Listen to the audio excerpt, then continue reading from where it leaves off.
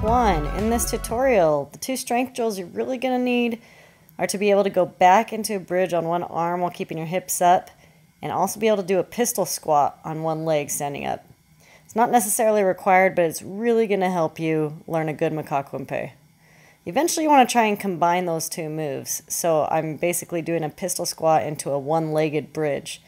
If you have the control to do this move, it'll also give you the confidence to know that you're not going to fall when you start to lean back into a Macaco. Your next baby step is to fall back into this with your hips extended, and then try and jump into your Macaco from this position while remaining hips extended.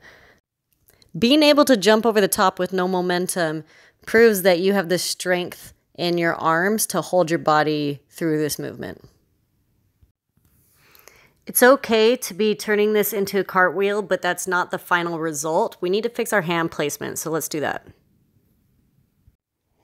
Step 2 is to be able to do a cartwheel where you turn your hips, landing the direction you came from. And it's really important that you have a line to drill where you're putting your first hand of the cartwheel on the front side of the line and the second hand of the cartwheel on the back side of the line. This is going to help turn your shoulders so that you're ending in the position of a Macaco. Once you have a good solid cartwheel where one hand is on each side of the line and you end your hips the direction you came from, it's time to start turning your hips from sideways to the direction you're coming from. You're going to employ the pistol squat technique to lean back and just slowly keep turning your hips more and more in the direction you're coming from.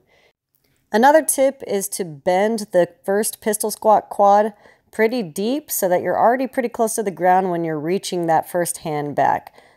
This can be a workaround for fear issues or flexibility issues. Few extra tips: if you are still having trouble making it over, make sure that you're keeping your momentum by having one leg off the ground already as you're leaning back into your Macaco. Stepping forward into it can also help, and making sure that you have that pistol squat bent nice and low. If you just have a mental block or fear barrier on this move, I highly suggest recruiting a friend to spot you as you practice keeping your foot straight instead of turning it sideways into a cartwheel. Then with them spotting you as you lean back with your first hand, actually watch your second hand go straight over you, follow a line on the ceiling if you can, and make sure you're placing your second hand on the same side of that shoulder. If you're not sure what I mean, you're welcome to watch the great Macaco tutorial that goes over hand placement. Fixing your hips in this trick doesn't come overnight, but if you train this continually, I promise it'll get better. Thank you for watching. Please like and subscribe. I will put out more tutorials soon. And in the meantime, you can find me on Only the Strongest podcast, available on iTunes and Spotify.